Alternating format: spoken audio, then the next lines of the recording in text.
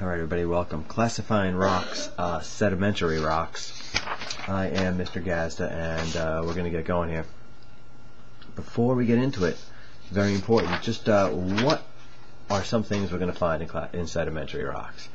Well, if it has rock fragments or pieces of rocks that are cemented together, it's sedimentary.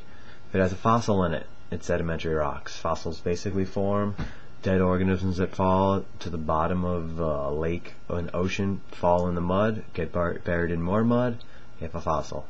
Sedimentary rocks, if it has a fossil, it's a sedimentary rock.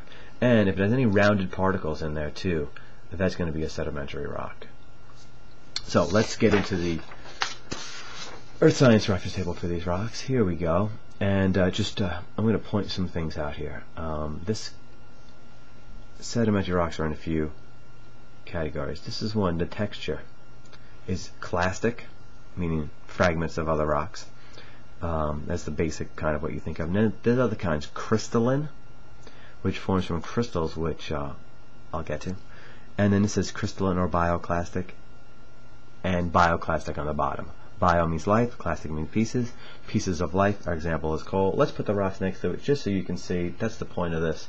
That's the point of this. I'm going to move this over just a bit. And you know what? I'm going to put them right here. So, hope that this is going to work out okay. I don't know how well you're going to be able to see this.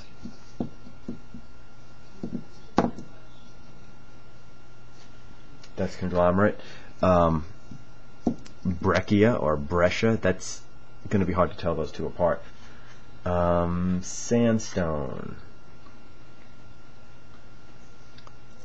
Maybe I'll go like this with it. Maybe I'll do that right, just like this. Okay. I have those two, sandstone, and then I have siltstone right here.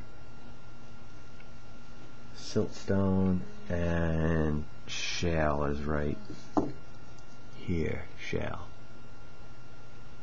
Okay, so right off the bat, some of the things you notice as I go from the top to the bottom, the size of the particles or fragments get smaller, and they kind of have that in the grain size here. The size does get smaller. Conglomerate is here. I don't know how well you can see this. Should be able to come on, focus.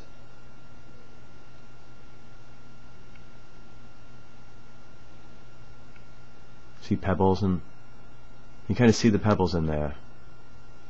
Rounded pebbles that are cemented together. You can kind of see it. You could if it focused better. Maybe not. Rounded. The difference with the breccia. And again, I've had trouble getting good pieces of it. You can't really see it, but this should be much more angular. This piece is not good. Sorry, I just don't have good pieces of it. It should be more angular. That's really the difference. They're large. You can see the particles. Sandstone.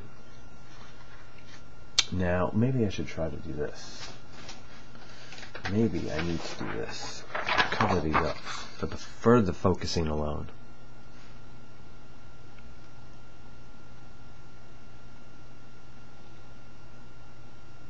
I hope you can see there.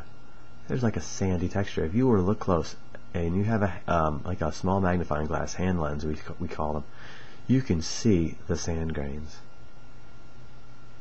You can see a sandy texture to it. You got to look close. Yeah, you can see it there. The camera's focusing well. You see the sand in there? Okay. You have to look close. You usually need like a magnifying lens. And this is another piece of sandstone of much more red minerals. Let me see. And you can see the sand in here too. Okay, it's probably finer sand than maybe you see at the beach. Although some beaches do have very fine sand. And let me see. Come on, focus. Okay, that's really good. You can see the sandy texture there on that sandstone. So that's cool. And I'll put that back. That's sandstone. And siltstone is going to be even smaller. Now, you're not going to be able to really see, for the most part. Oh, you can just get a sense of the texture. Maybe you look really close, you can kind of make out that it's a really fine, gritty texture to it. That looks pretty good.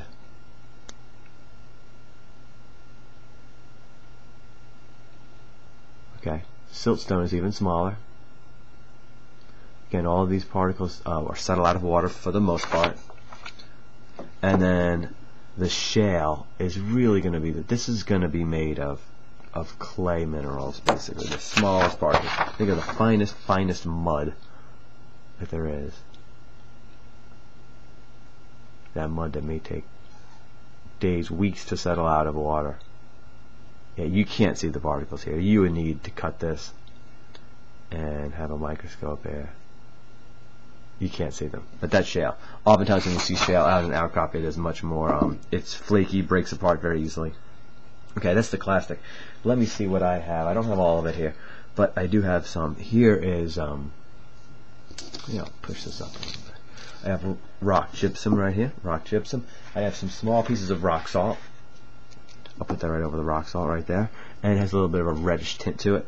Dolostone I have. Dolostone you'll often find is yellowish. It does when it weathers, reacts, is when it's exposed to the weather, it tends to be yellow. Limestone I'm going to put right here, and coal. And this is bituminous coal right here. Now these are crystalline rocks, so these are going to be harder to tell apart. These are basically crystals that form these rocks. So it's basically from the evaporation of water. Let's think of, and rock salt is really the best example. If there is an ocean that's salt water, and that ocean ends up evaporating, all the water evaporates, but the salt does not evaporate. That gets left behind. And when that water gets saturated with the salt will come out of solution, or it won't be dissolved anymore, and will become solid, and it will basically settle down to the bottom of that ocean. And if that continues, you have a pretty decent sized ocean dry up. You could have big beds, thick beds of salt that are 20, 30, 40, 50, 60 feet thick or more left behind. And that's where you get rock salt, made of the mineral halite. You can't maybe see the minerals so well here, but it is. That's rock salt. Same idea, rock gypsum. Gypsum is often also a mineral that can be dissolved in water. And really the main way to tell this as gypsum is you can scratch it with your fingernail very easily. But it's hard to tell when you first look at them.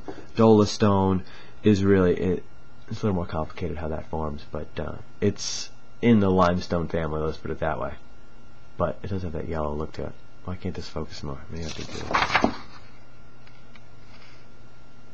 Okay, hard to really tell what they are. It's more important to know how they form. Limestone here usually forms in shallow water, and this limestone happens to, I have another piece of it here.